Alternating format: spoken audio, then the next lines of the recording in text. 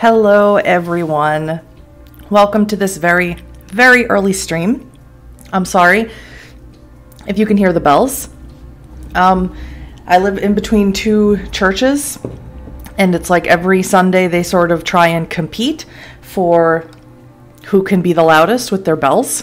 So I apologize if you can hear that. I also apologize yesterday for not being able to stream. For those of you who don't know, I'm still in recovery from a herniated disc, and I've been doing really well. I've been feeling really great, and yesterday I felt the best that I felt in, I can't even tell you when, weeks. I had no pain when I woke up, you know, the early morning pain. I had none of it. I was like, yes. I cleaned my whole house, and I ran errands, and I took my dog on a really long walk, and I was like living my best life. And then my back just totally punished the hell out of me for it. My back was completely unhappy with me, and I was basically useless from like 5 p.m. onwards. So that was 100% my fault. Final thing I want to apologize for, this is Huddy's apology tour, welcome. Final thing I want to apologize for is I've been getting people telling me that like my live streams are like monetized, and I do monetize a lot of my videos, like my lore videos and things. I don't typically monetize my live stream videos or my Blood on the Grand Strand TTRPG, my actual play. I don't monetize those videos, but in case anyone isn't aware, YouTube recently released a new policy, I think last month, where they're going to monetize videos even if you don't. And if you don't monetize them, and they have the option to decide to monetize them, and they'll take the money instead of giving it to you. Or splitting it with you, rather, how it works. So if there is monetized stuff on my live streams or on Blood on the Grand Strand, that's YouTube doing it, not me, because I typically don't do that, because there's nothing worse than having like a live stream with like, because it's so long, with having like 100 little advertisements in it. So that's not typically what I do. I don't make a lot of money from my YouTube channel. That's not a thing. And I don't try to make a lot of money from my YouTube channel. I make my YouTube channel because I want to, because I enjoy it. So I'm not looking to make a quick buck off of it or anything. But anyway, yes, welcome. I don't expect a lot of you to be able to be here with me because, again, it's really early and tonight I'm busy. So I'm doing stuff with friends tonight. So I just thought I'd get this out of the way. I also just want to say, in case Fairy Blood doesn't get a chance to join the stream because it's so early, happy birthday. I hope you have an awesome day. So in the last time that we played this, we started fixing up our grandfather's store. We met our other childhood friend, Adam, who is now in a wheelchair from accidentally shooting himself. And we are currently at the party that the mayor invited us all to. Well, I think it's like he invites the muckety mucks, the like upper echelon of society in the town. And then he raffles off seats at his dinner table or something. I don't know. It's very strange. But for whatever reason, he gave us a ticket.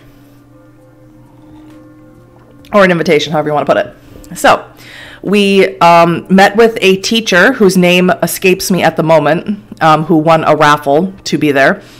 We also went and talked to the sheriff, who we used to work for when we were a teenager. And we started telling a story to him about the only time we ever were at Bleak Rest House, which is this very large mansion in the town, which is apparently a site of a serial killer once upon a time in the 70s.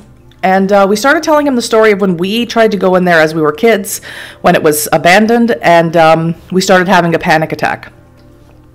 So I ended just after we had the panic attack, and the sheriff suggested that we go talk to this woman named Dr. Lobo, who's a doctor, Dr. Martina Lobo. But I don't actually want to talk to her.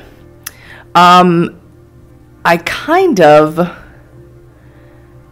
Well, we had the option before. Yes, right there.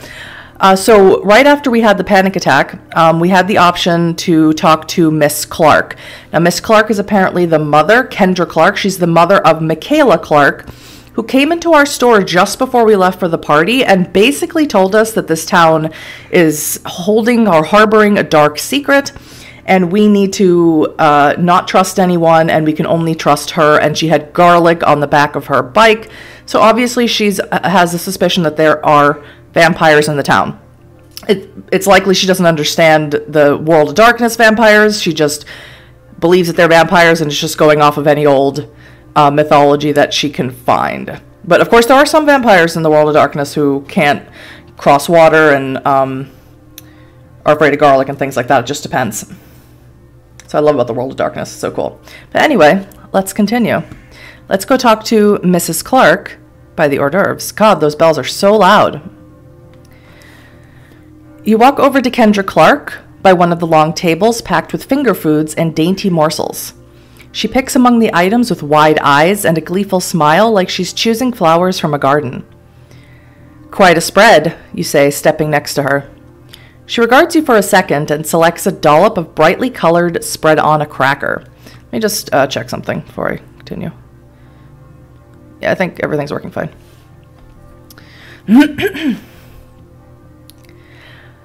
I love these parties. I'm so sick of eating vegan mac and cheese or tater tots. When did fish eggs become vegan, you say, pointing to the caviar? She scoffs. I'm not vegan. My daughter thinks she's one. She gets into these fads, though this one has stuck for quite a while. She eats vegan, so mostly I eat vegan too.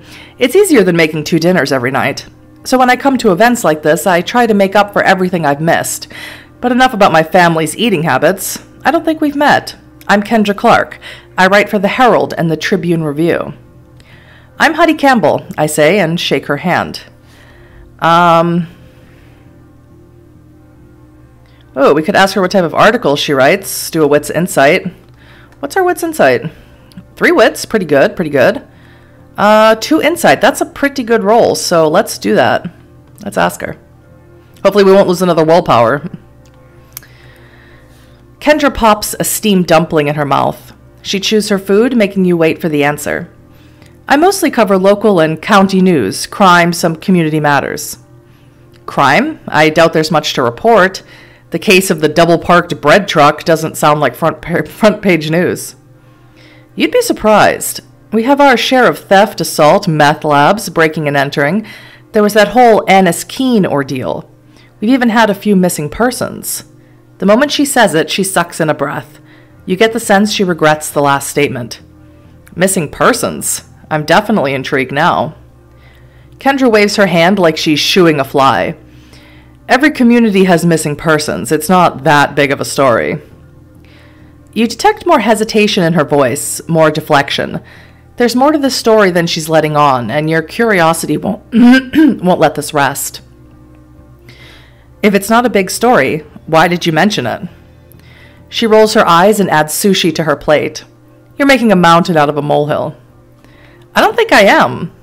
You move around the table to confront her face to face. You've got me hooked. Can't you tell me anything?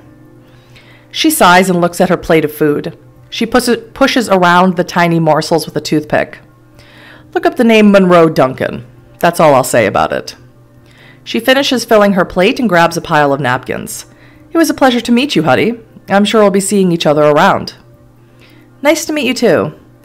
She walks away and waves to an older man just entering the grand hall. You check out your watch and see the cocktail hour is half over. There's still time to kill, so you check out. Another person I wanted to see was Marcus, who we saw his picture. He looked like a very smiley young man. I think he works for the sheriff's department.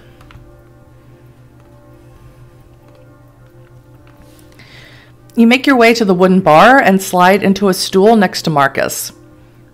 He holds a glass and rattles the ice cubes inside. His tailored shirt looks too small and tight for his muscular frame, and his naturally black hair looks dark brown in the dim light of the bar area. With his sleeves rolled up, you see a number of black and gray tattoos peeking out. He turns his head in your direction and offers a courteous smile. I can't wait for dinner to start, he says. I'm not big on appetizers unless it's wings or chicken fingers. Marv only serves rich people apps like avocado rinds and pumpkin seeds. I knew I should have hit up Carter's before this. I haven't been to Carter's in years. Their potato salad was amazing. A bartender steps over to him. Another cranberry juice, sir? Shaken, not stirred. The bartender points to you. Can I get you anything? You order, and the bartender prepares both drinks and places them in front of the two of you. Marcus turns and looks at you like he's trying to figure you out. You look familiar. Do we know each other? We haven't met, but everyone in town seems to know my grandfather, Lucas Campbell. He squints his eyes and stares up in thought. I've heard the name, but I don't know him. You here visiting him?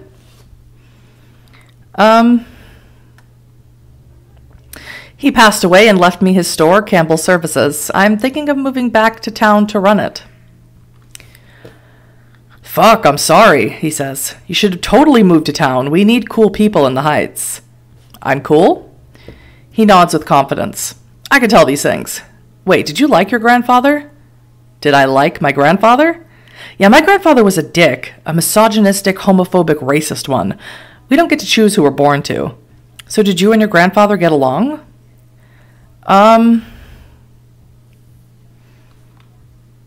We didn't always see eye to eye. Toward the end, we didn't even talk. Marcus chuckles to himself. I wish my grandfather didn't talk to me. Maybe we should have gotten along. Anyway, I wish I had met your grandfather. He smirks and pushes his front curl to the side. If it weren't creepy, I'd offer you a hug. I would say, I hug complete strangers all the time. It's a hobby of mine. Marcus cracks a smile. That's funny. I'm sorry. No problem. You may not want to offer a hug to just everyone you meet. I know that. Marcus raises his voice but catches himself. He returns to a softer volume. Sometimes my mouth blurts out things before my brain finishes working it out. Marcus stares at his watch. We need to eat soon or I'm calling in for sandwiches. I'm going to head in the kitchen and see if I can sneak a drumstick. Good talking to you. See you later. The classical music in the grand hall switches to soft jazz, and dinner party guests start making their way into the dining room to find their seats. The chatter of conversation thins out, though enough people remain at the bar for one last cocktail. Mayor Bumpley hurries through the grand hall and past his guests and stops at the glass door to the garden. He knocks to gain the attention of Sheriff Ray, who's been outside since the cocktail hour began. The sheriff nods and enters the house and joins the mayor. and the two move through the double doors of the library, which close behind them. You head over to... Ooh, we could eavesdrop on people. I was going to go to look at Bleak Rest House. I don't think I have any clandestine. Let's check. Dexterity. No, that's not a good roll. Dexterity and clandestine, that's terrible. I guess we're not going to eavesdrop. Let's just go to the rooftop deck to see Bleak Rest House just before cocktail hour is over. You climb the grand staircase to the second floor and search along the upper level until you find the door leading up to the roof. Half expecting it to be locked, you're pleasantly surprised to find it open, and you take the narrow staircase to the top. It ends in a rectangular swing door, which you push open and climb out to a furnished deck. Wicker sofas and chairs are set around a tiled area, and off to one end stands a wooden bar, covered in blue canvas. A fire pit sits in the middle of the deck, though it's unlit and cold. Though the whole place looks like an amazing spot for a gathering, you're alone up here. You look out across Jericho Heights in the still night. A few birds flying against the black backdrop of the starless sky. A breeze blows across the rooftop, and with it comes the aroma of the food cooking in the kitchen below. Underlying it comes the scent of something far less savory, something earthen and old. You were only 6 years old when your grandmother died, but you still vividly remember the smell of the cemetery. She was buried at Serenity Park, and to this day, whenever you catch that smell from the graves, you grow cold and have a sense of unease. Even now, you feel the need to look over your shoulder every once in a while as if you're being watched. And then you see it, Bleak Rest House. It stands not so far away, but it seems small and not so imposing as it once did when you were a teenager. Maybe all the stories of your youth piled one on top of the other until you could no longer see the house for what it was, a crumbling old mansion. As an adult, you know it's only made of wood and stone and brick. The horrors you once imagined are decades in the past. As you walk closer to the edge of the deck, you see a figure standing on a balcony of Bleak Rest House. Could this be the owner? What did Michaela call her? Amanda Chastain. The figure turns to you as if she knows you're watching her. A sudden feeling creeps over you, something unsettling. You thought you were alone, but with her looking in your direction, it no longer feels that way. You fan yourself to cool down, though the hairs on your arms stand straight up. You swallow hard to clear a dry mouth, and you wipe your forehead with the back of your hand. When you look back at the figure, she stands pressed against the stone railing and gives you a slight wave. You freeze in place. Your body feels like a statue, and your chest is tight. No air flows into your lungs.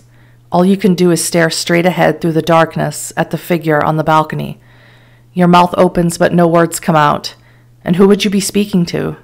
She stands so far away it's not like she can hear you, and yet you try to talk to her. Why? It's her eyes, 2 slivers of red pulsing like a beating heart. You close your eyes and stumble away, tripping on your own feet. Turning, you break into a sprint, right leg smashing into a wicker chair. Rounding it, you take off to the trap door on the roof and race down the stairs, skipping steps as you go. Once back on the second floor, you stop and press your back against the wall. Moments pass as you take in deep breaths. You're safe again.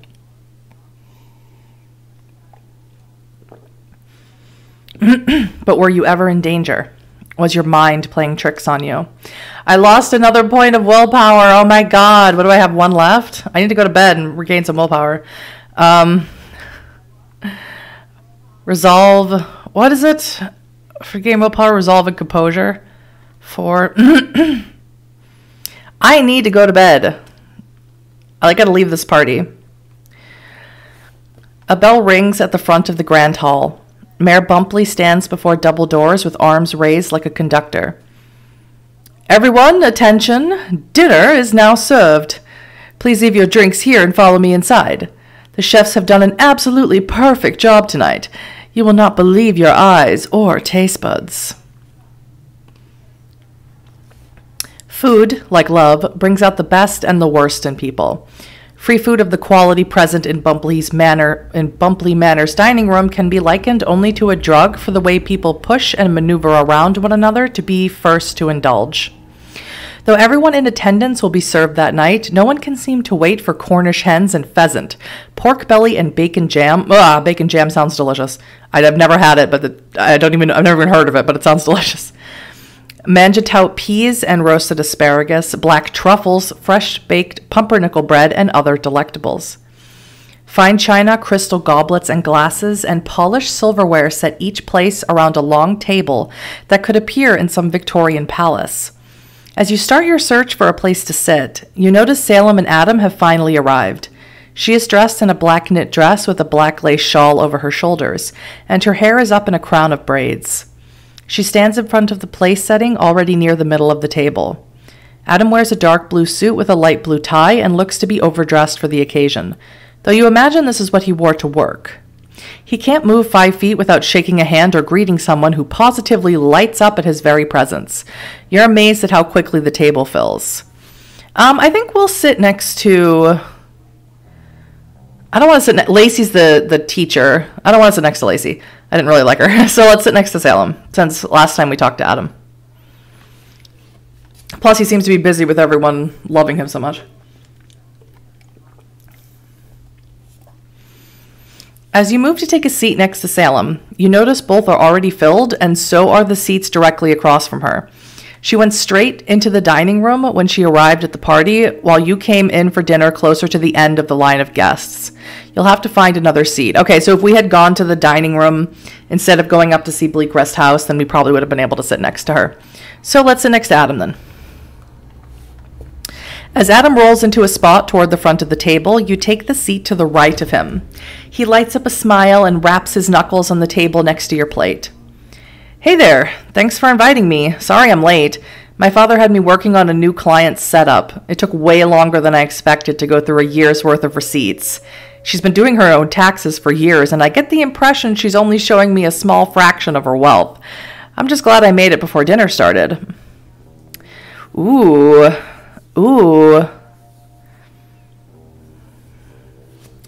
Yeah, I'm going to say late for our first date. Don't worry. I forgive you. I can't help it. I love it. Adam's eyes go wide and he blushes. Well, that's good to hear. Don't worry. I won't be late for our second date. Before you can answer, Mayor Bumpley enters the room. Attention, everyone. Dinner is now served. Our first course is a tasting plate of soups, an elegant vegan spring pea soup, a coconut prawn soup, I'd have to skip that one because I'm allergic to coconut, and a chilled gazpacho. The pasta course will be roasted beef, I don't know what that word is, kasunzai, with browned butter and poppy seeds. Finally, the pheasant will be out as our third course. I know you're all waiting for it. Please save your applause for the end of the night. Wow, 3 soups? This guy is a high roller, Salem says. 2 columns of white-gloved servers parade out of the kitchen with wooden trays of soup bowls in each hand and deliver them in front of each guest. The mayor raises his hands at the head of the table. I suggest you start from left to right with the pea soup first and progressing to... Shouting from the grand hall interrupts the rest of the speech. The door swings wide and in walks a young woman in a sheriff's uniform. This is a private party, officer. You can't go in there, a butler says and tries to block her path. It's Deputy Maya. I'm so excited. She walks around him but stops to hold up her hand. I am not an officer. I am Deputy Sheriff Maya, and I need to speak to Sheriff Raymond right now. The sheriff hangs his head like he's trying to hide from her, but the deputy spots him and heads straight over. She holds another clipboard and slams it on the table next to Sheriff Ray, rattling the glassware and soup bowls. April, this better be damn good with you interrupting us. He drops his spoon in the prawn soup, which splashes broth onto the tablecloth. Sir, we have a credible report of a missing person. He's 17 years old and hasn't been seen in 6 hours. And, sir, I found something. She shows him the clipboard. Since you're sitting close to the sheriff, you happen to overhear their whispered conversation. It's Tyler Sanders, Deputy Maya says with an intensity to her voice, but wearing no emotion on her face. Abe's grandson? He stands and tosses his cloth napkin on the table. The deputy simply nods and clutches the clipboard to her chest. The mayor marches over, frazzled and angry. What is the meaning of all this? I am trying to... Oh, no, that's the mayor. What is the meaning of all this? I am trying to throw a party. Sorry, Marv, gotta go. Thanks for the soup. All a bit too salty for my taste. Sheriff Ray steps away from the table and walks to the grand hall with Deputy Maya close behind. So that's a lot of people missing. So if this Amanda Chastain... Well, I assume Amanda Chastain's a vampire. She's not very good at keeping the masquerade. Which is kind of hard in a smaller town, to be honest. It's kind of weird for a vampire to be in a smaller town. Dinner ends shortly after the interruption. The mayor's staff scramble to provide platters for people to take home, but after the news spreads of the missing teenager, many guests lose their appetite. You're one of the last to leave, and on your way out, you find an iPhone in the driveway. Its gold and crimson case tells you Lacey lost it again. You'll make a point to return it to her tomorrow. You share a ride home with Salem in her father's car. She actually tutored Tyler for a while for a drawing class. She says he was smart and funny and creative. You arrive home just after 9 o'clock. On your way inside, something feels wrong. You hear faint, wet footsteps. Someone else is inside. You waste no time and rush upstairs, following the faint tracks. The large footprints grow lighter as you track them across the second floor and into your bedroom. You push the door open as slowly as possible and feel a stiff breeze flowing through the room. Your heart skips a beat before you walk inside. No one's there. A window is wide open, and one of the heavy curtains rustles in the wind. A dresser drawer sits slightly open, and one of your suitcases, not yet unpacked, has been moved a few inches to the right. Otherwise, the room is as you left it. Someone has been here. Great. At this point, you may use your unspent experience points or save them for later. Yes, I want to use my unspent experience points, please. Yes. Okay, so attributes. I would like to increase my dexterity. I have 18. Oh, it costs 10 to raise it. It costs so much. That costs so much. Hang on. That costs... I want some more money. Costs 6 to raise it. Okay. So, I'm going to raise our resources. And I want some more dexterity. Or no, I want some more stamina, rather, is what I meant. Okay. And that leaves us with 2, so I highly doubt we can get anything with 2. No. Alright, it costs 3 to raise these things, so that's fine. That's fine. Alright. Good. Save my remaining points to spend on later advancement. Okay. I got 2 stamina, so that should increase our health a little bit. Is my willpower recovered? Please God say it's recovered. I need to get some combat and athletics and stuff. I only have 1 willpower at the moment. I'd like some more, please. I accept the new ranks. I'm good. Story continues. Chapter 4, Nature and Demeanor. Ooh, I got to admit something. I'm a huge fan, or I was. I haven't read an Anne Rice book in ages, but there was a time where I read, I think, almost all of the Anne Rice books. I know she started writing Vampire Chronicles again, something about Lestat, but I haven't read it. And I read her, like, Witches, Mayfair Witches Chronicles. I used to be really into Anne Rice, but as I got older, I became less appreciative of her work because I felt like she was just, sometimes her books were just overly packed with fluff, like just a lot of unnecessary description that just dragged the story on, made you sort of forget what was going on. But that's just a me thing. Do you know what it means to be loved by death? Do you know what it means to have death know your name? Anne Rice, Interview with the Vampire. Shrugging off the implications of someone breaking into your home, you will yourself asleep. Thankfully, you have a restful night. With all of the work to do around the house and the store, it's clear that you need your energy. In the morning, you wake up feeling restored and ready to face the day's challenge. Willpower restored, thank God. Now that you're up, you dig through your unpacked boxes you brought from Chicago. Inside one labeled Home Security, you find a number of wireless video cameras and security devices. You wire the house and store with a door and window sensors that send a text notification if breached. You set up motion detectors in numerous rooms and additional cameras with 24-hour recording along the perimeter of the entire property. If someone breaks into your home again, this will catch them. The report of the missing teenager last night at dinner has left you unsettled. Jericho Heights is a relatively small town, and you can't imagine how a teen can go missing, let alone a member of the high school's varsity wrestling team. Sure, there's still the disappearance of Monroe Duncan, but that was years ago. You can't help but wonder what's being done to find him. Is the sheriff's office working alone, or will they engage state or even federal help? Heck slept by your feet the whole night, and when you rise, she hops off the bed and follows you downstairs. I love her. After you feed her, she slinks off to another part of the house, most likely to sun herself. Heading downstairs, you find a note slipped under your front door. To the new store owner, my name is Q Lam Fan, and I am inquiring about continuing my position as retail clerk at Campbell Services. Mr. Lucas Campbell hired me 6 days prior to his untimely passing. Though my time in your establishment was short, I learned the product catalog, store layout, and ordering system. I will accept the same pay rate of $8 per hour plus commissions and can start anytime. You may text me through www.freetexter/numbers to let me know your answer. Yours truly, Lamb.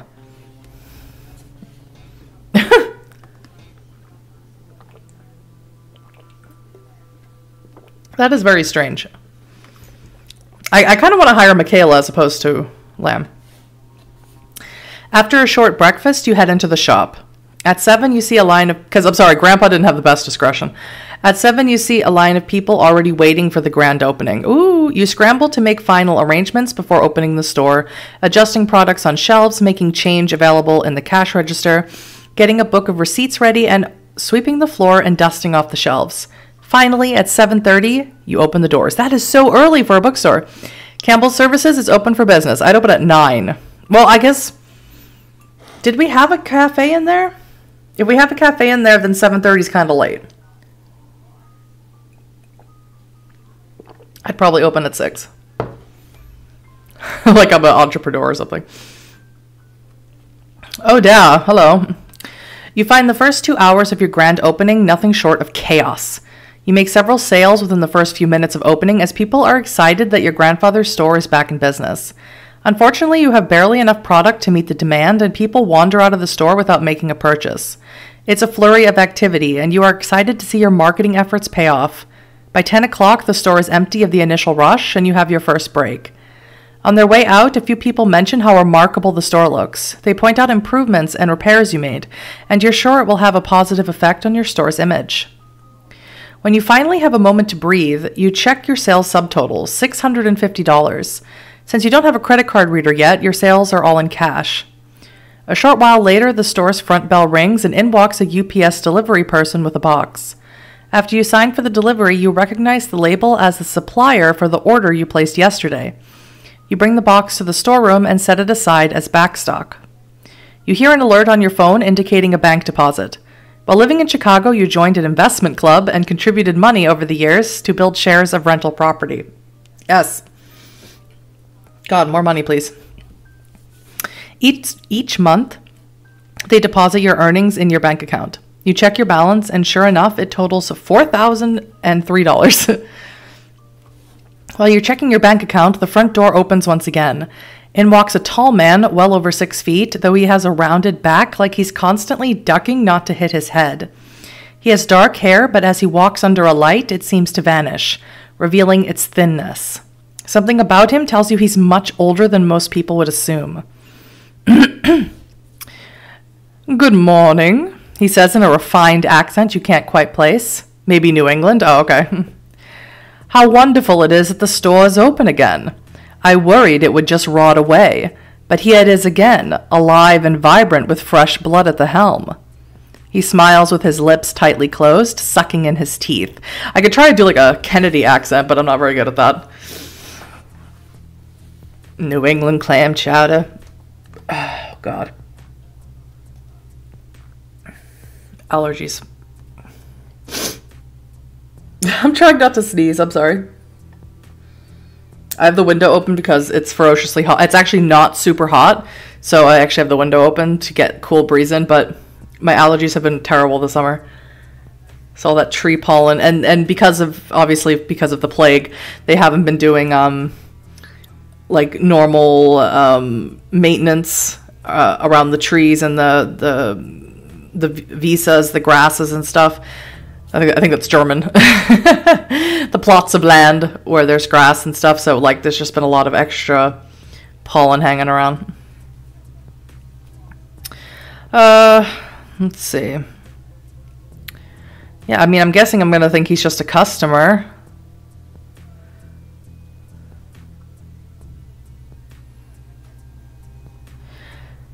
As someone who worked in retail, this is what I would say. Thank you for coming in. Is there something I can help you with?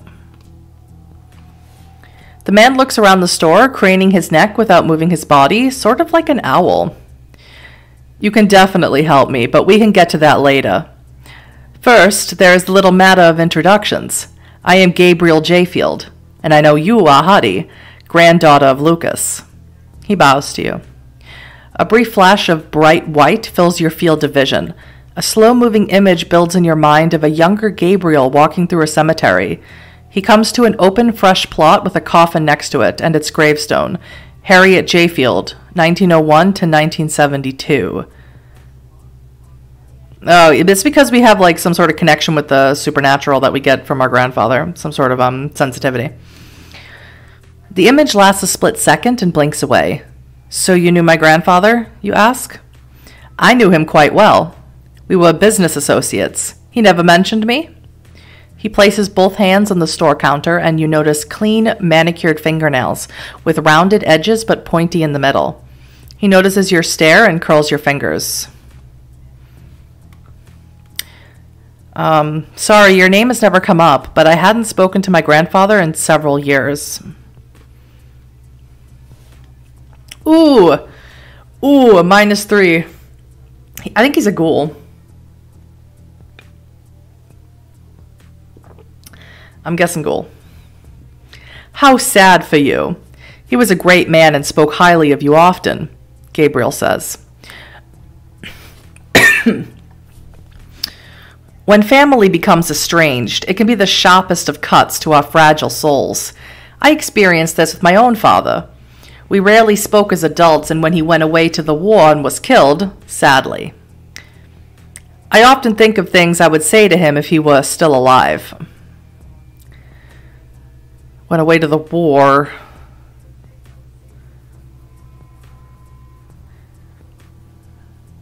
Sorry, I'm trying to think. Is he talking about himself? In 1901, this is before World War I, so... Yeah, the past few days, there's a lot of things I wish I could have said to my grandfather. I'm not surprised he died so suddenly that you haven't even fully grasped it yet. It's as if any moment he could walk in again. He turns and looks at the door, and for a moment, you almost expect your grandfather to walk in. So I've heard you live at Bleak Rest House, you ask. Is that true? I'm getting a notification. Oh, hello everyone who's been here in the chat, and I haven't, and my thing isn't. Yeah, sorry. I see people in the chat now. My thingy's not updating. Hang on one second. So sorry I've been ignoring you. I haven't meant to.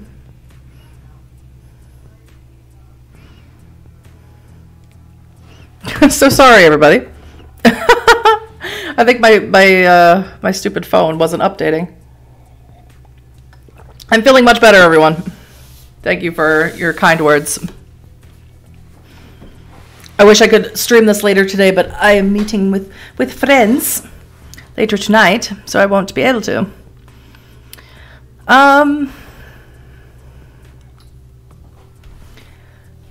His eyes widen as if he's proud of the recognition. Why, yes, my business partner and I purchased Bleak Rest House, as the townspeople call it, over 5 years ago. A terrible tragedy that happened at that home. But when you think about it, what is a home? Is it the history of the place? Is it the people who live there? Whether those people benefited society or stole from it? Is it the deeds of a deranged man who did unspeakable things there? No, I think it is none of these things. It is the walls, the ceilings, the floors, and all the things inside. It is a structure in which we live, and we should set aside any mythology surrounding a home.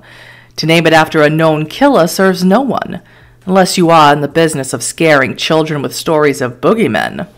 Gabriel drags his hands across the counter, scraping his fingernails with a short squeal. My God, I would tell this guy to, get the hell out of my store. I'd be like, no, please, no more. Okay. I can try and flatter him, but I don't know what my persuasion is. Not good, I don't think. I got 3 manipulation and 2 persuasion. That's pretty good. So, I never thought of it like that. You have a unique perspective, I say, hoping to flatter him. Ooh, relationship plus 14. Dang, I'm flattering. Thank you, Gabriel says. I like to think I do too. I never understood why this town likes to hold on to the pains of yesterday. Maybe this is something I should bring up on the next episode of my podcast. Should we strike the name of Bleak Rest House? I'll bring it up to my partner.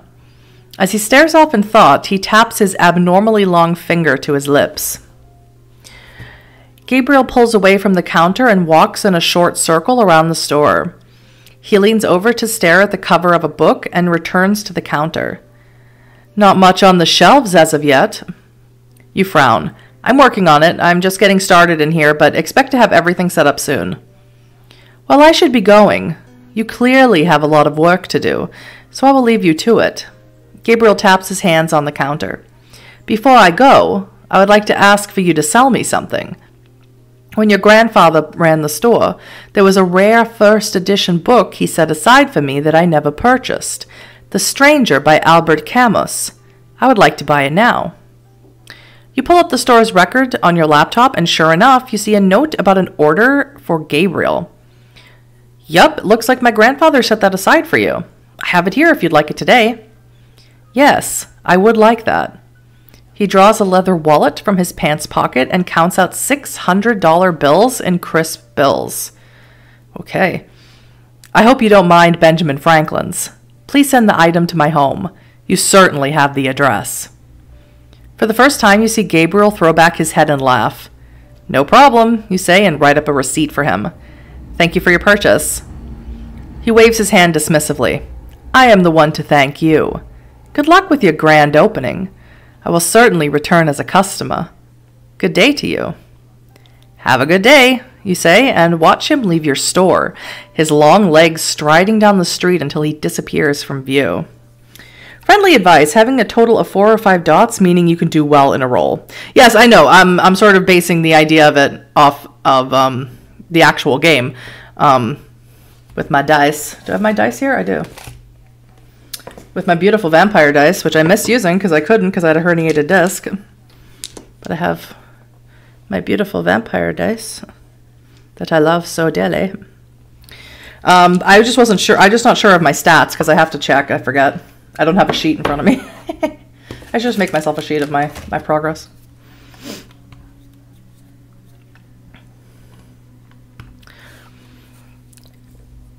No sooner has Gabriel left that you see Michaela show up outside your store. She rides in fast, wheels screeching to a halt, and jumps off her bike.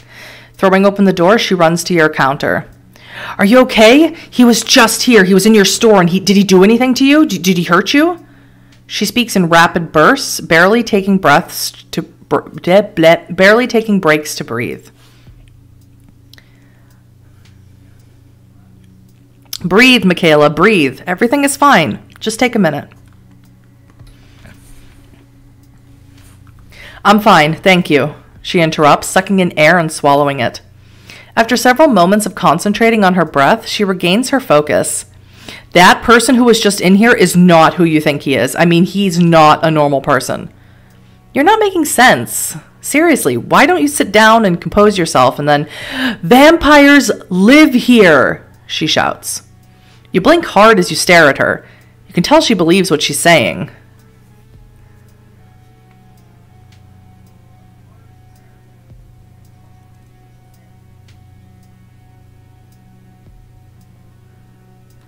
Because I have a background in...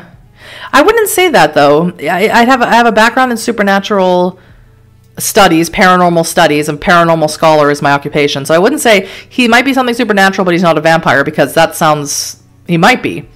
If I believe in the paranormal, I would say it's hard for me not to believe in vampires. So I'm going to say, okay, slow down. Take a moment and think through what you have to say. Yeah, so she just knows. I don't know how she knows, but I want to know. So maybe I'll say, how do you know there are vampires in town? It's the weird thing to say, what proof do you have? I would say something like, what makes you think that? But that's sort of what I want to ask her anyway. It's just weirdly phrased. Inquisitive. I have lots of proof, but every time I take a picture or a video, it disappears. Oh no, is Amanda La Sombra? I've been watching Mr. Jayfield and Miss Chastain for a long time, and I've seen it with my own eyes. She goes into people's homes at night and drinks their blood. Right, I think she drank my blood. I think she drank my blood. So why are you telling me this? Of all the people in town, why tell me? Or do others know? She scoffs and pushes back from the counter. I've tried to tell people, but no one believes me. Only one person believed me, or at least tried to believe me, but he's gone now, and you're here. It has to be you. Mr. Lucas had to go so you could come here and help me do what needs to be done. And what's that? You have to help me kill the vampires. You have to help me kill Miss Chastain.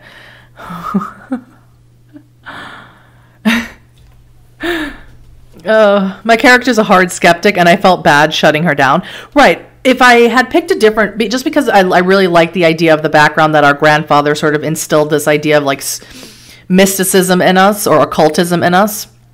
So I sort of like leaned into that, into the idea of like, we studied science in school, but we're trying to, you know, use science to prove the existence of an otherworldly thing. So I really just love that idea, which is why I picked it. So I think she would be, this Huddy would be pretty open-minded about the idea of anything paranormal existing. I don't think she would be like, oh my God, let's get stakes and go murder some random woman. But I think we would be curious. Yeah.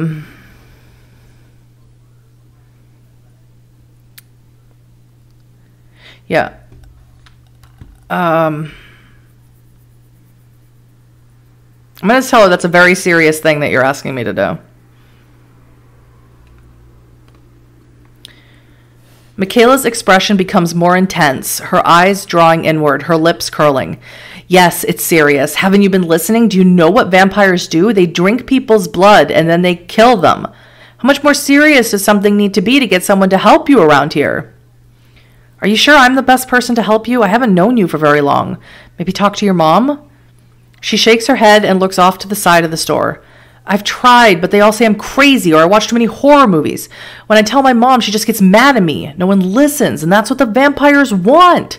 She wants people to stay in the dark because that's where she works best. I think she's a La Sombra. Michaela pulls back from the counter and paces in front of it. Can I help you with something else? Maybe we can go talk to your mom together. I know they took Tyler. He's not missing. He's gone. Michaela crouches and hugs her body. You walk from around the counter and approach her.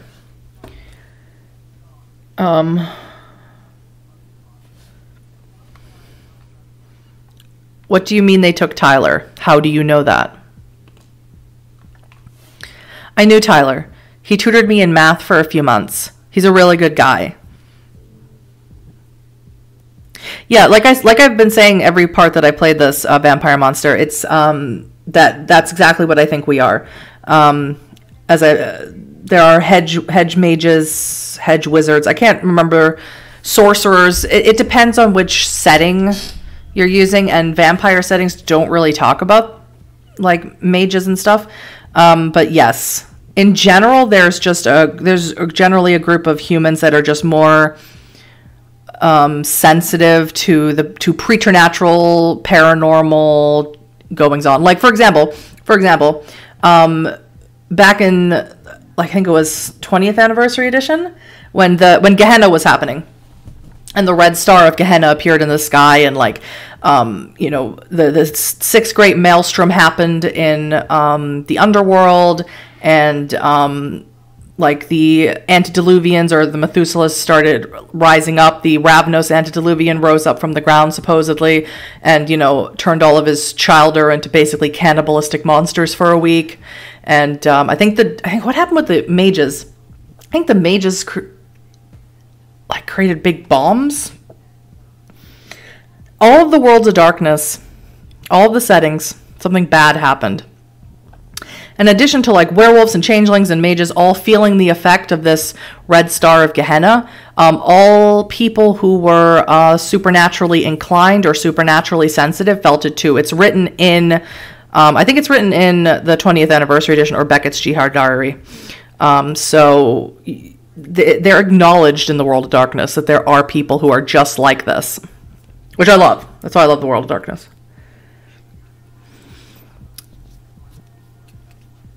I knew Tyler. He tutored me in math for a few months. He's a really good guy. My cat's scratching my chair. Stop it. Volunteers at church, and he's on the wrestling team, she says. He's not the type of guy to go missing, but Tyler was on the podcast last week. What was he doing on the podcast? She stands and paces again. He's some kind of progeny. He plays the violin like nobody's business. You mean prodigy? Like musical prodigy? She snaps her fingers. Yeah, that's it. He was playing the violin on that stupid podcast, and Miss Chastain was all into it. It was creepy, and now he's missing. I know she took him. If you really think she took him, then we need to tell somebody. Like your mother. She turns and yells, "No, don't get my mom involved." She takes a deep breath and blows it out hard. She puts on a smile and fixes her t-shirt. You're right, I'm upset about Tyler. I need to blame someone, but it's wrong. I should go now and get home. I have to wash Carl off, my dog, and do some soccer drills. It was good seeing you again. Bye, Michaela. With that, she walks out of your store and climbs on her bike. She glances back at you, and the worry returns to her face as she rides away. Ooh. I think definitely at this point, we would... My cat is so mad at me. I don't know why. He's sick of me talking. So if you hear him complaining in the background, that's my cat. So I definitely think that at this point, this Huddy, not me, Huddy, would be like, okay, something is definitely going on in this town. Something supernatural. I don't not believe her, but I don't know if it's vampires. But now I'm like gonna be super keeping my eyes out for things. That's where I'm at in my head. And I feel really bad for this girl, and I really want to, like, be there for her. I wonder if you become fully awake. Well, probably not in the game. I doubt it. Especially since we're going to become hunters. So more that that idea is going to be... Like, people who... Like, hunters with true faith are also people who are, like, sensitive to the supernatural. But instead... It was really hard to explain, especially half-awake people, like mages, like that haven't quite reached their awakening. Basically, the perception of how mages do their magic is how they perceive reality, right? And that's how they change reality. So if a hunter who is... whether it's a religion or just a moral code, whether they really put all of their faith into that, they can actually project that outwards towards vampires or werewolves or whatever, really. They can actually project that outwards and hurt them or stop their powers from working, in the case of vampires. And you can become fully awake, like I said, not in this game, probably not, but in... the setting of the world, lore-wise, anyone can become fully awake at any time. Like, you could be an old man and become fully awaken. It seems that the occult paths open up more storylines and dialogue options than being a skeptic. Interesting. I would assume so. Especially if you... Because I know there's options to have true faith in this game, so especially if you are open to the idea of these creatures existing, of believing that things really do go bump in the night, so to speak, then I believe that would definitely open up true faith for you, which is something I would definitely like to. I don't know if I'm going to go like full on hunter. It's probably easier to go full on hunter mode if you are more skeptical and more combat focused. I don't know. I really don't. My person's more of a thinker than a fighter, so we'll see what happens.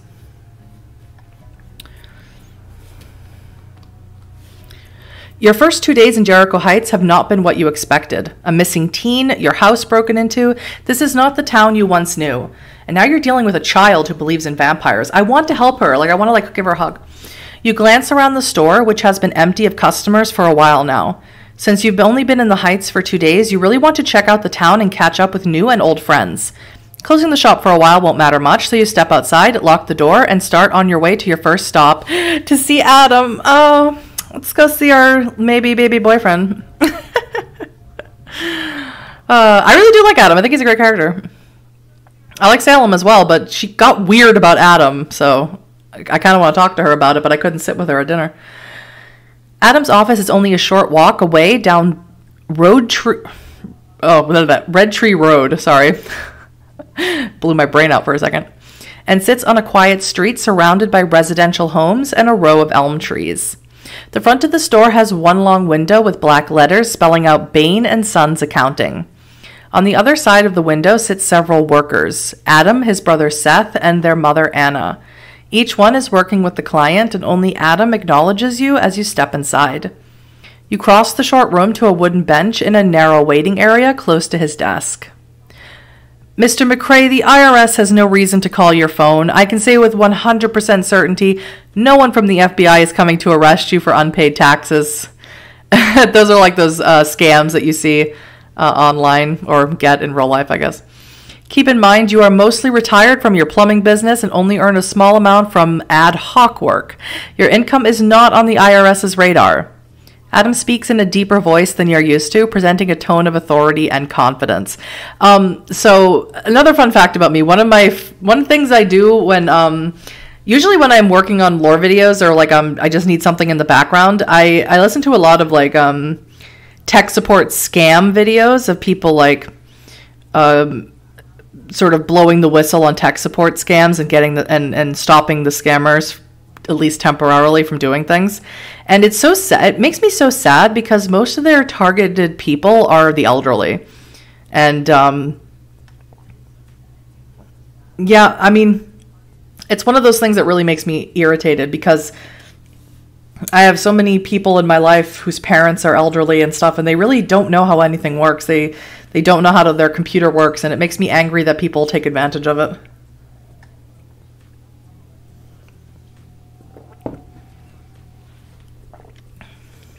But at least this person actually called their bank instead of just giving over their information. Mr. McCrae licks his lips and leans over the front of the desk. So far, his long, straight gray beard touches the surface. His gray hair looks white under the iridescent lights. I hear what you're saying, but the fella told me he knew all my bank account figures and was sending my file over to the FBI in Chicago unless I settled up over the phone. Trust me, you have nothing to worry about. If anyone from the IRS or the FBI or any other agency contacts you, feel free to give them my number. Don't say a word to these people otherwise, and don't pay them a cent. Mr. McCrae smacks his lips and ends with a frown. Is your father around? Maybe I should ask him. He stands and looks down over Adam, clearly eyeing his wheelchair. Sitting there listening, you suppress the urge to interject. Ooh, I'd want to interject.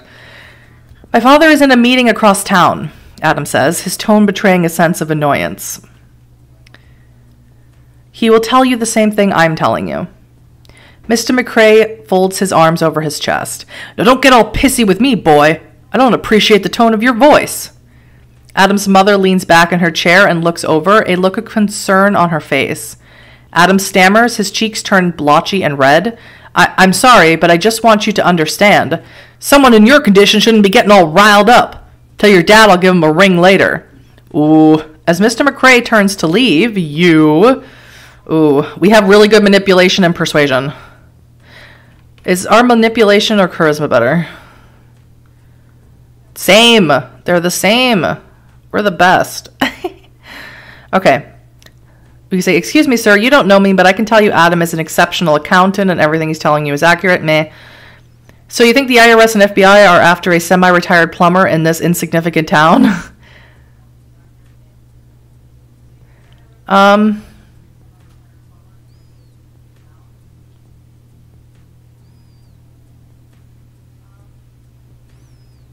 don't really like any of the options.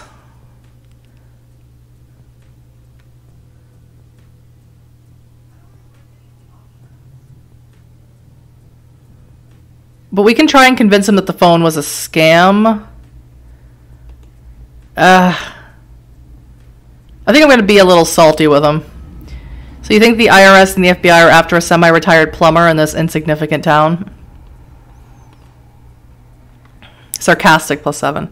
Mr. McRae stutters on his way out. What was that? You shift forward in your seat. You think the government agencies are putting effort into calling someone without a steady income in a remote suburb of Chicago? Maybe they should order a SWAT team to surround your home. Or maybe you'll show up on that live PD show. Mr. McRae twists his lips. Why don't you mind your business, smartass? He says and turns to Adam. Maybe you shouldn't let your friends talk to your valued customers like that. In my business, I treat people who hire me with respect. Relationship with the McRaes, -8. Anna Bain, Adam's mother, walks up to Mr. McRae. Chuck, this is just a misunderstanding. Why don't we go to the office and talk about it? Why are you trying so hard to hold on to this business of this person who clearly, doesn't bring in a lot of income to your business or anything like that? And obviously he's a moron. I'm sorry. I used to work in customer service. I worked in customer service for years and years, and I haven't worked there in so long I've forgotten how terrible it is. I probably shouldn't have done that. Oh, I lost relationship with Adam as well. I knew I shouldn't have been so salty. Irritating. He waves his hand dismissively and opens the front door of the office. Nah, just have your husband get back to me. I'm done here today. When he leaves, Anna turns back to you. I am sure that you're trying to help in your own way, but now we have to do damage control. She walks past you and heads into the back office. I hope there is never a next time, but if there is, maybe you should just stay out of it, Adam says, shaking his head. I should have just stayed out of it. I had the thought I should, but I like to roll the dice. I like the clicky math rocks that aren't here right now. Seth stands from his desk and steps over to Adam. To hell with that guy. He's always been such a bastard. Can't stand him or his sons. Sorry he treated you like that. The two brothers look a lot alike, though Seth is older and thinner and his hair hangs low in a ponytail. They both resemble their father, Daniel, who is always regarded as the Jericho Casanova. At least that's how it was when you were a kid. In the last summers you spent visiting your grandfather, one of Daniel's affairs surfaced, which almost ended his marriage. The marriage continued and so did the affairs. Anna looked the other way and threw her attention harder into the business. Daniel's lies got better and the wheels kept turning. Seth returns to his desk and Adam rolls out from behind his own. Feel like taking a walk? He asks you. I need some air to clear my head. I'm sorry. You and Adam stroll down Red Tree Road, away from the accounting office and into the shade of elm trees lining the sidewalk. The temperature is almost perfect today, though you notice sweat on Adam's brow. He always ran hot, even as a kid. He once passed out from heat stroke during the stretch of 100-degree weather when you were both 13. As you reach the corner, Adam cuts up the cross street. All these years of me complaining that there's no way for me to get down into the street and nothing ever happens. He pushes his wheelchair another 20 feet to ride down the ramp of the driveway and then backtracks to the crosswalk to stay on Red Tree Road. This RTR just throws me off. At the next corner, the sidewalk is still not sloped, but raised 2 or 3 inches. He pops up the front wheels, but struggles to make it onto the curb. I'm not gonna grab him and push him up the curb. I'm just gonna say, you've got a lot of tricks with that thing. Okay. Trying to repair the relationship and not be a dick. Adam laughs. I've had to learn a lot. I try to be as independent as I can. Just because I use a wheelchair doesn't mean I have to limit myself to where I go and what I do. Wait until you see me in the snow. I ordered a front-end snow shovel for the winter.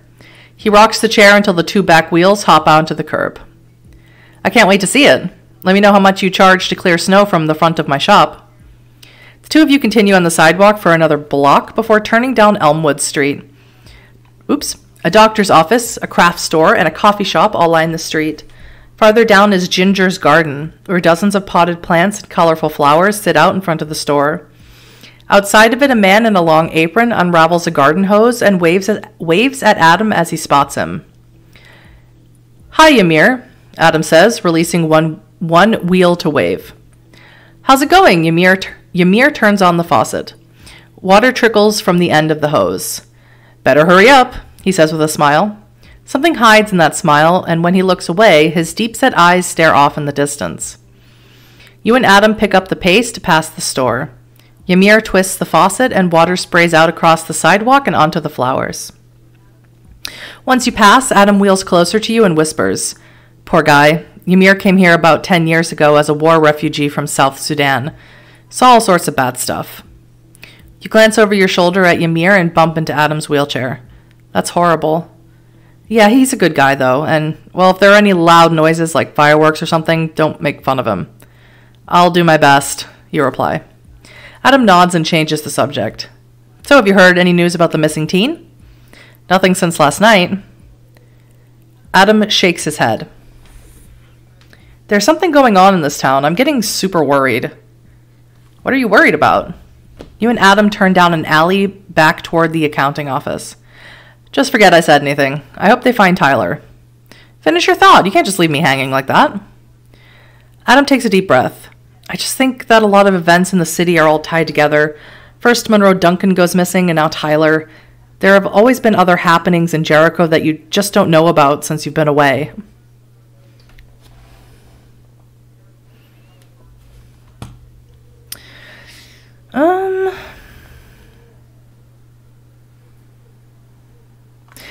Yeah, good. I'd like to talk about the shadow monster. I've witnessed a few strange things since I've gotten back to Jericho Heights. "Oh, really? What have you heard?" Adam asks. "Why don't you talk first?" The two of you take the last turn back down Red Tree Road, and you once again see the sign for Bain and Sons Accounting. Adam swallows hard and hesitates before speaking. "I know this sounds crazy, but a few weeks ago I saw something I can't explain." "You mean the monster? The shadow stuff? The stuff obviously coming from La Sombra?"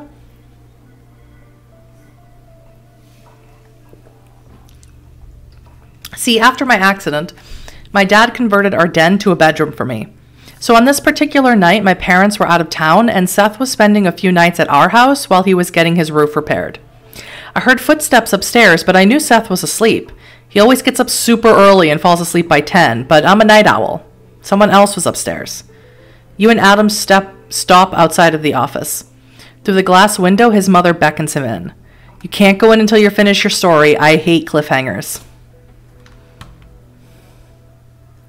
He holds up his hand to his mother, indicating 1 minute. When he turns back to you, his left eye twitches and he's breathing faster. So Seth was upstairs asleep, and someone else was walking around. They were light steps, too, and I seemed to glide across the floor. It's an old house with lots of weak floorboards, and I barely heard a creak. I must have sat at the bottom of the stairs for an hour, listening, waiting, afraid. I still remember my heart beating. I was covered in sweat. I didn't know who was up there, but for some reason, I was terrified. Yeah, so Michaela says that Amanda Chastain feeds on people who are asleep. We had an incident where we were like, "Oh, this is weird. I feel like I remember someone coming into my room while I was sleeping." So I think we were fed on as well. And now Adam says he believes that Amanda or someone snuck into his house when he was at night and probably fed off of his brother. "So what happened? Could you see anything from the bottom of the stairs? Did you hear anything else?"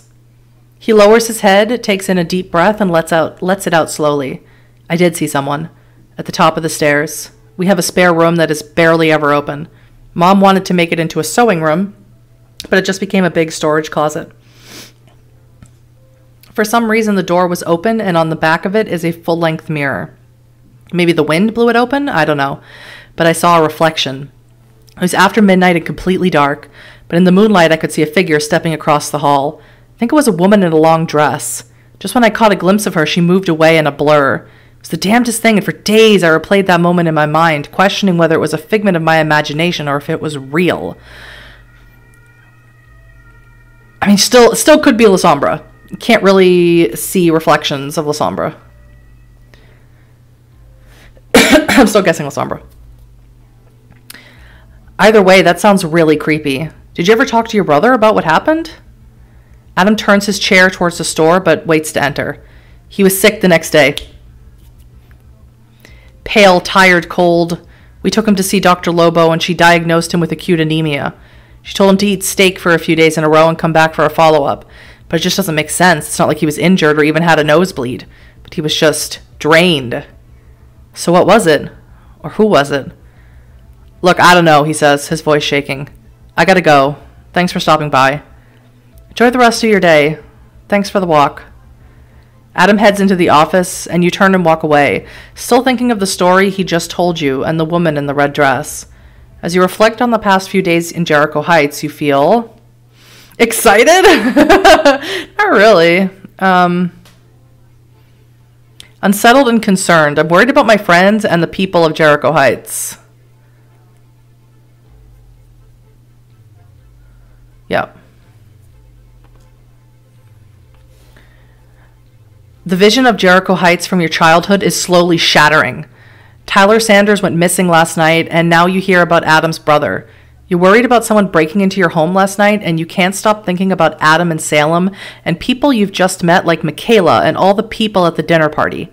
Someone is preying on the people of Jericho Heights. Sounds like Annabelle pre-Valley Coterie, exactly.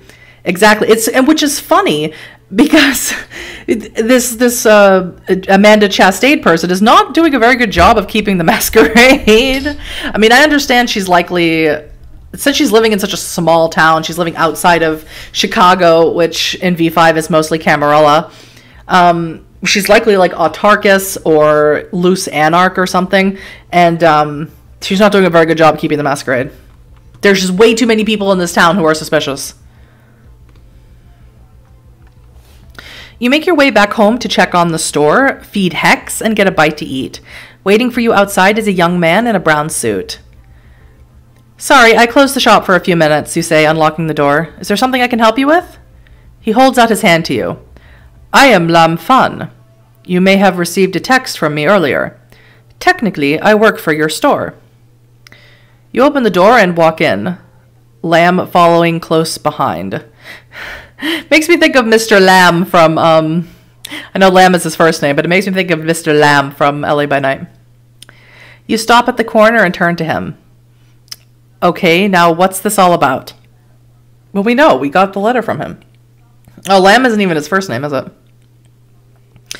Before you can speak, Lamb hands you a resume, though it is off-center and somewhat grainy. I apologize for how this looks. The laser printer at the library was out of ink, so I had to use a dot matrix printer. You give it a glance and see his full name is Quang Tu Lam Fan. Good lord. And he has worked at 3 jobs previously. This very store for 6 days, as a beverage specialist at Morning Pulse Coffee Shop, and as a sales coordinator at Double 20's Hobby Shop. So you go by Lamb, you ask? He blinks hard a few times. Yes, I prefer it. Oops. Go away. My full name is long and difficult for Americans to say. I now go by my middle name, since it's easy to pronounce. If that's what you prefer, you say. He straightens his stance like he's at attention in military line. So when would you like me to start? Is he a hunter? Is that why he's so, weird? Whoa, slow down. Let me ask you a few questions first. Okay, fine. Just so you know, I am the hardest worker you will ever hire. I greatly enjoyed working for your grandfather and know the store very well. I am never late and only need minimal breaks. Are you a robot, you ask? Lamb cracks a smile. I wish. Sadly, I am not. If there were ever any option to transfer my consciousness into an android, I would do it. No questions asked. Okay, mage. Anyway, please ask me anything you'd like. Okay, so he's a member of the Technocratic Union. That's why he acts so weird. Kidding. I think he's probably a hunter, though. You say... Ooh. I don't think I have any leadership, do I? 1 composure. No leadership, all right? Forget that. I just like to roll the dice. It's fun.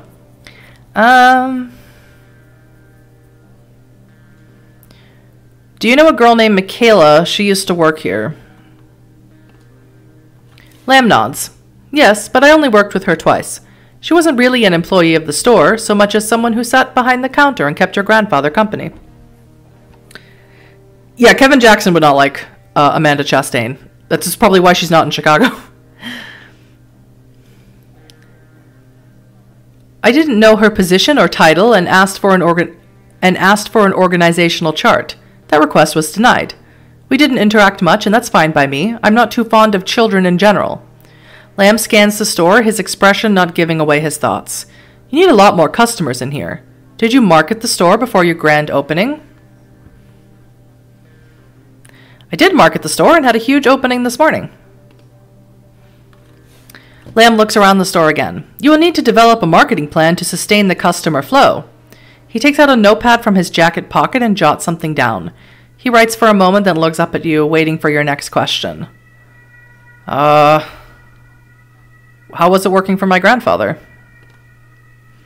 Lamb considers the question before answering. I very much enjoyed working for him. I found it very educational, and he gave me the freedom to sell to customers without the micromanagement I have seen at other jobs. To be fair, working for him was not without challenges. I found him to be quite secretive and prone to anger, not that it was directed towards me.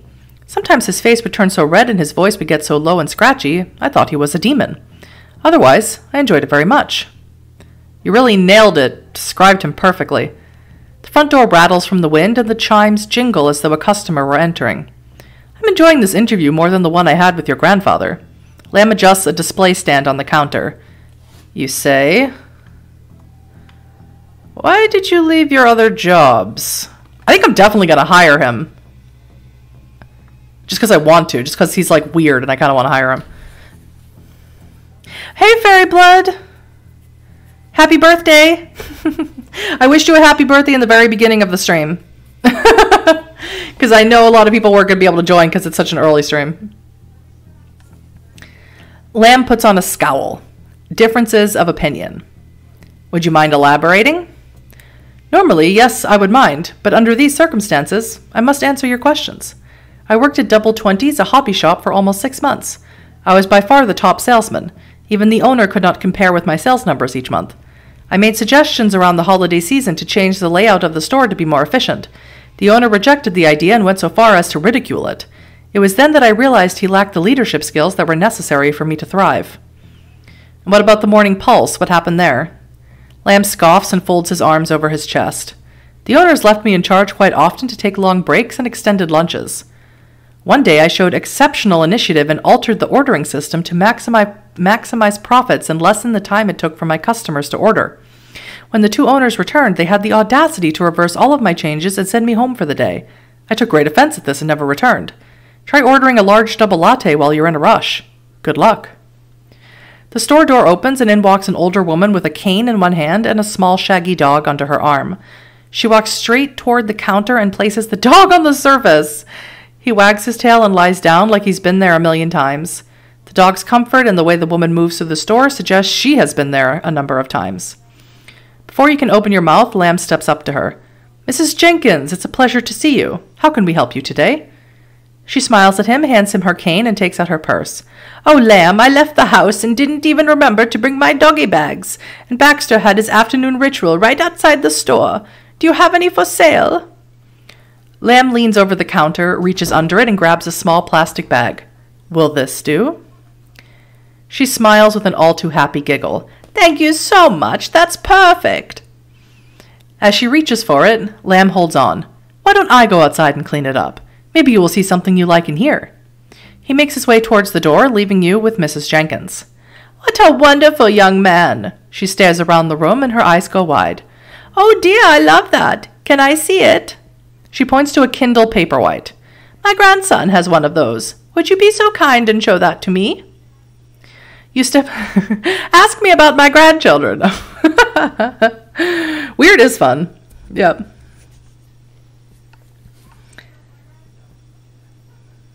Oh, you're in Southern California? Yeah, it's really early in the morning for you now. For me, it's 11 in the morning, so I'm fine. Yeah, it's weird that he wants to go pick up her dog's duty, but, you know, whatever. You step from behind the counter and fetch it. Placing it on the counter, you slide in front of her, and she gives it a quick look over. Baxter looks up at you and wags his tail. I want it, she says. Will you deliver it to my home? I can pay by check if you accept it, or cash on delivery. Cash on delivery is fine. Is there any place that does COD anymore? I remember when I was a kid, like, in the 90s when I was a kid, there was so many advertisements on TV would say no cash on delivery, because apparently that stopped being reliable. Shocking. Maybe food deliveries still do cash on delivery. Y'all in America will have to tell me, because I do not order food in here in Germany, because I don't like any of the restaurants here that deliver. I like some of the restaurants that don't deliver, but I don't like any of the restaurants that do deliver. At least not in my city. You quickly ring her up. As you finish, Lamb returns to the store and tosses a poop-filled bag into the trash. Thank you both, Mrs. Jenkins says. You two have been so wonderful. Say goodbye, Baxter. The tiny dog barks once, making more of a squeak. She picks him up and leaves the store, thanking you both again on the way out. Lamb grabs a towel from behind the counter and wipes it down where the dog was laying. Don't worry, I will take out the trash before I go and can deliver her package. Should we continue my interview? Do they still do cash on delivery? That's crazy. What do you like about Jericho Heights? I don't know why that's relevant. Honestly. Lamb rubs his chin and clicks his teeth before answering. The opportunity. My family came here with few expectations. Since then, my father has started a law practice, and my mother now runs a marketing company. We did not expect such a small town to accept us so openly. Not all places welcome Asians or people who look like they do not come from America. Of course, we have had obstacles, and some people have shown prejudices, but we never felt like we lacked opportunity. Okay, what do you like least about Jericho Heights? How is that relevant? I've never been to a job interview where they asked me what I liked and disliked about the city. It's a small town, and there is only one of anything, he says, and then pauses like he expects you to understand him completely from those few words. When you don't respond, he continues. One Vietnamese restaurant. One hobby store with tabletop role-playing games. One bus route. At some point, I may have to move to a larger city with more options, but for now, I enjoy other aspects of Jericho Heights. Okay. I'm definitely gonna hire this dude. Because he's weird, and I kind of dig it. I kind of dig the weird vibes I'm getting from him. I kind of dig it. I'm kind of all about that, so let's hire him. Lamb's face lights up with a beaming smile. Right now, I will just take out the trash and clean the store until the customers show up. While I work, I will consider potential marketing initiatives. You will not be disappointed in my performance. I'm sure of it. You'll make a great addition to the staff here, which is currently just me. Still smiling, Lamb heads off to begin cleaning the shop. And that sort of gives me more time to do stuff. Besides, just running the store.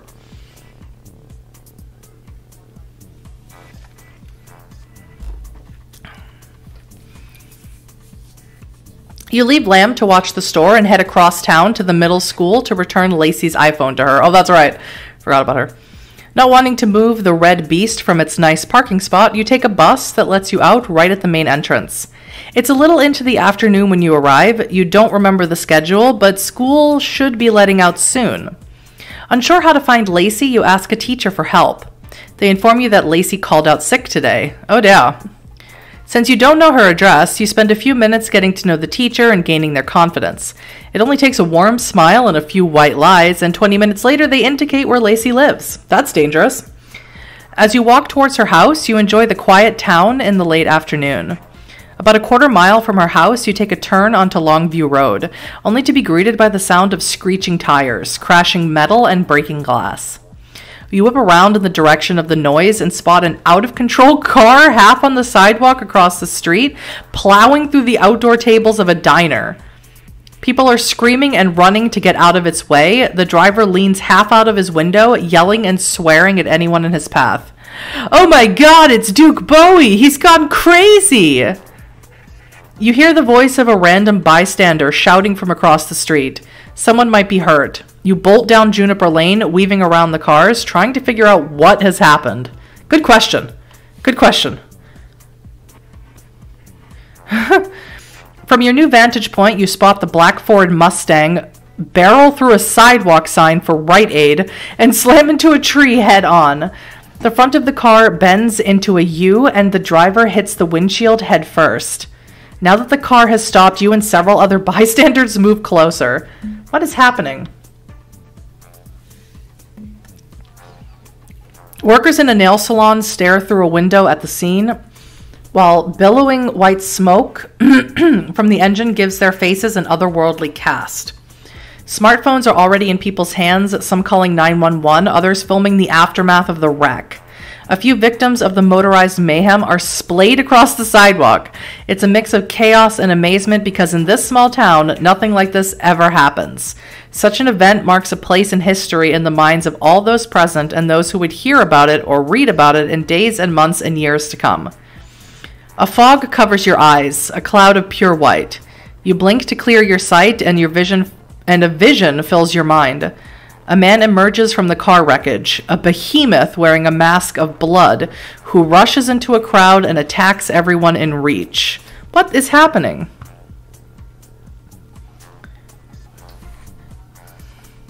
The edges of your vision ripple like you set fire to a Polaroid. Several outcomes unfold almost in unison, flickering and stuttering in like silent movies.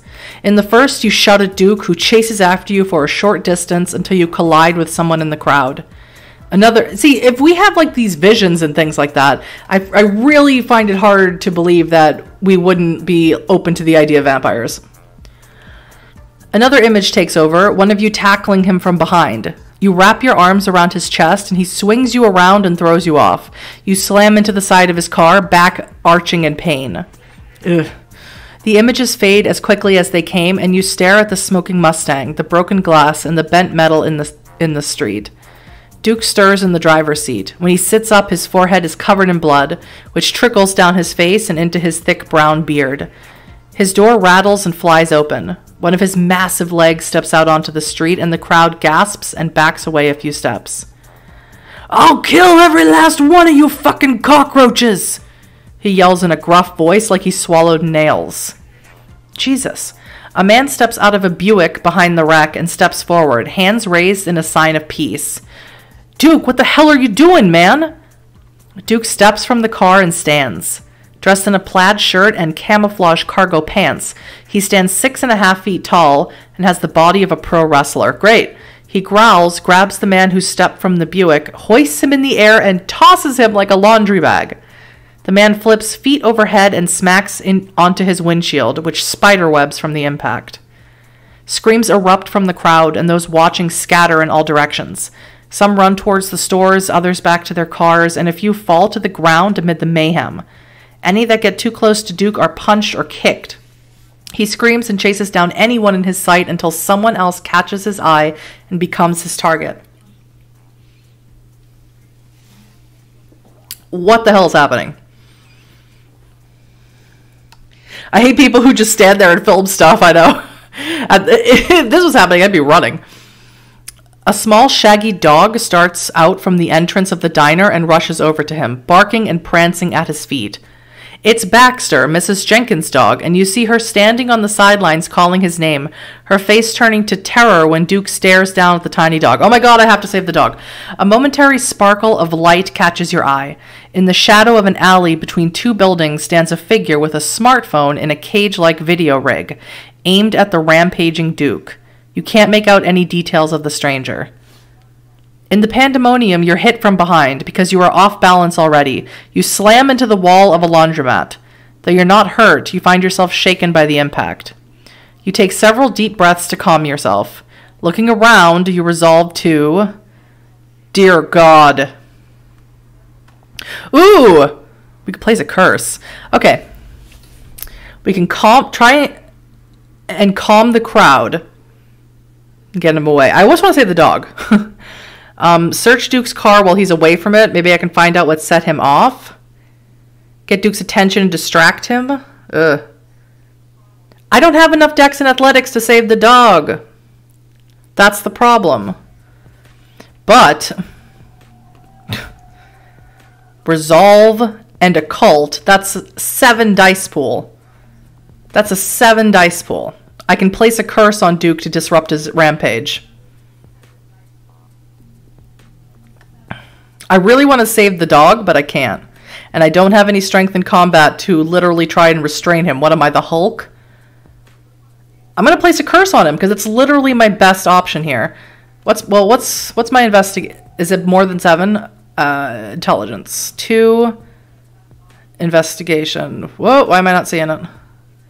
That's 5. That's still a good dice pool. That's still a great dice pool. Intelligence, investigation. But 7 dice pool is even better. Let's place a curse on him. Let's do it. Let's curse him. Ooh, I put a spell on you. You place a curse on a mortal or a vampire. Dang. I lost a willpower and health. Holy shit. Some call them hexes, while you've always thought of them as curses. In your studies of the occult, you learn to focus your energy to change one's fate. It could be as simple as a misstep or a minor malady to something catastrophic. Placing a curse is not without its cost. Summoning these energies takes its toll on you physically and mentally. You're committed now, so you concentrate and summon your will to focus the energies. If you don't stop Duke, he'll only hurt more people. You can't let that happen. Breathing in and out in a brisk pattern, you feel a buildup of malignant power like you're charging a battery past its peak. As Duke bull rushes a car full of people, you extend your hands and form your fingers into a symbol. The energy discharges in a rush, and though nothing material shows, you feel the curse flow from your hands to the target. You wobble and reach out to the wall to keep your balance. Your head swims for a few seconds, and you feel a bit of pain in your stomach that passes quickly. You hate to use such negative energy, but you feel you had no choice. -2 health, -1 willpower. Dang. I hope I saved the dog. Duke stops before reaching the car and screams. The driver struggles to put the car in reverse as the back tires spin with a sudden screech and a billow of smoke. Duke rushes to the driver's window but slips on the street. His legs fly up and he slams flat on his back. The car pulls out, fishtails, and drives in the opposite direction. Moving closer, you spot an oil slick beneath Duke, and as he tries to stand, he slips further, which only seems to enrage him more. Yeah, I feel super cool casting. I mean, it probably doesn't feel great since I, Doop-de-doop. Where's my thing? There it is. Blind. Since I have now 2 health and 2 willpower.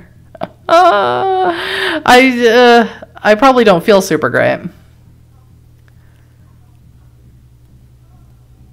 Nothing on the shelves. Oh, I need to worry about my store, but not right now. Sirens blare in the distance, and you see the first signs of flashing lights at the end of the street.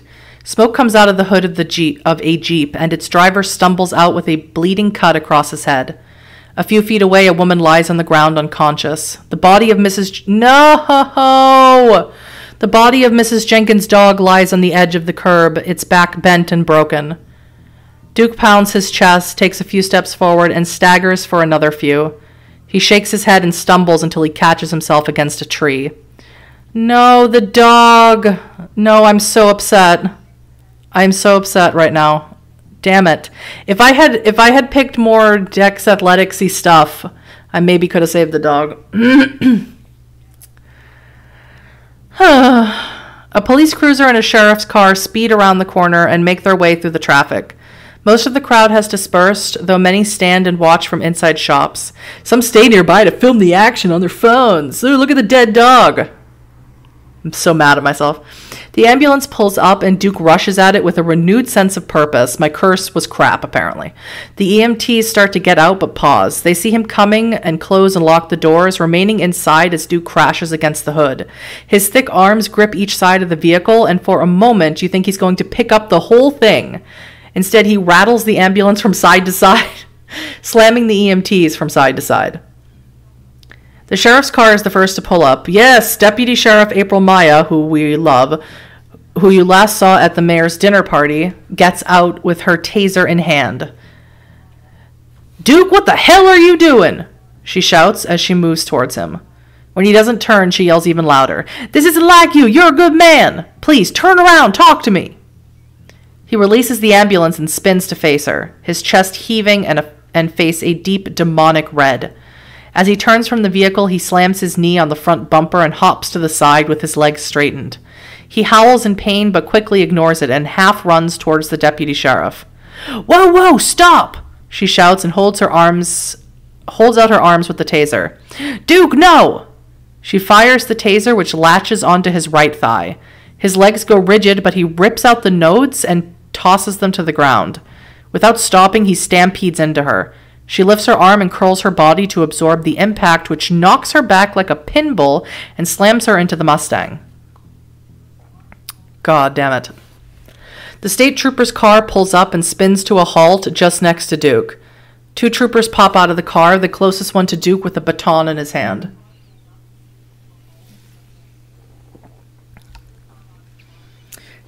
Manipulation, intimidation did the job for me. No dogs were harmed. I didn't have a manipulation, intimidation one, as far as I know. I had, the best one that I had was intelligence, investigation. I didn't have a manipulation, intimidation one. I don't know what the hell this guy is. I don't know what's going on with him. The other trooper is a large, meaty man, close in size to Duke. He lumbers around the front of the squad car and yanks out his sidearm. Get your hands up! Duke lunges at him and grips his throat and arm. They tussle against the side of the cruiser and the pistol goes flying to the middle of the street. You've never seen anything like this before, not in Chicago and certainly not in Jericho Heights. Something tells you there are unnatural forces at work. No one has the strength and fortitude to fight an entire crowd and battle police officers. Is Michaela right about vampires in the Heights? Is there more at work here than anyone can perceive? Duke slams a forearm into the trooper's head, knocking him clean out. No one stands against him now. You hear no more sirens coming, no cavalry storming in. Seeing the story unfold, you convince Duke to give up. Maybe if I reason with him, he'll end this rampage. That's all I have. I don't have a manipulation one. And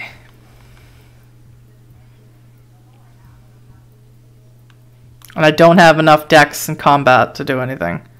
So, I'll try. It's not going to work, but I'll try. Stop the rampage. Maybe Duke isn't too far gone. Whatever is making him enraged must wear off at some point. You rise from the sidelines and walk forward, hands raised to your side to appear as non-threatening as possible. Duke, please listen to me. No one is trying to hurt you except me when I cursed you just a minute ago. I just want to talk. He swings his massive body around and glares at you. He takes a few measured steps forward and breathes in rapid, uneven bursts.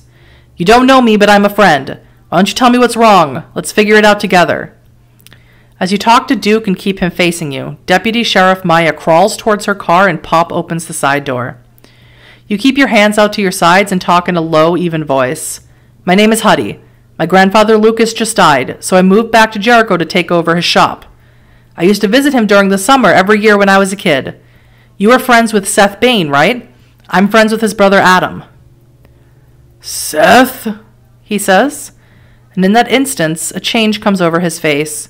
His features soften, his shoulders relax, and he blinks hard like he's clearing away a film from his eyes.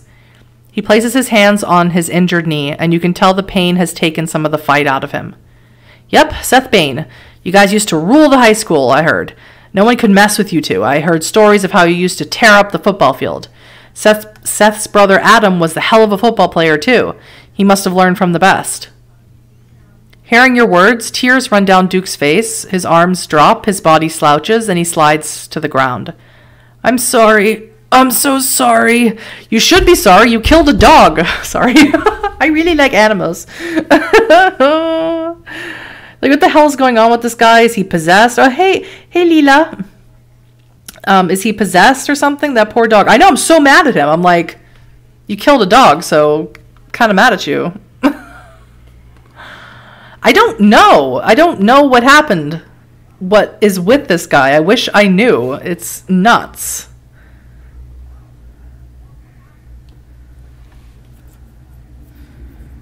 Chapter 5. This town ain't right. Although I felt weak, I did not feel ill, and strength, one always fancies, is a thing that may be picked up when we please. Joseph Sheridan Le Fanu, Carmia. Oh.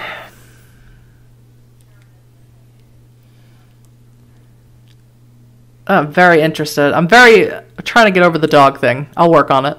You sit on a wooden bench outside Dimple's laundromat, watching the tumult of law enforcement, EMS workers, firefighters, news reporters, and onlookers. Pandemonium. You're staring into the heart of chaos. A state trooper walks towards you. He's a sandbag of a man, a solid slab of body with a flat face and bald head. He marches towards your driver's side door with the look of someone who's already worked long hours today. Trooper Stewart, pleased to meet you, though I wish it were under better circumstances. Hello, Trooper. So you're the hero of the day. He opens up a leather-bound notebook and clicks open a ballpoint pen. Deputy Maya told me you talked down Mr. Bowie. You saved a lot of lives here. Everyone's calling you a hero, but I didn't save the dog! Baxter! The most important person in the town! Besides my cat, Hex.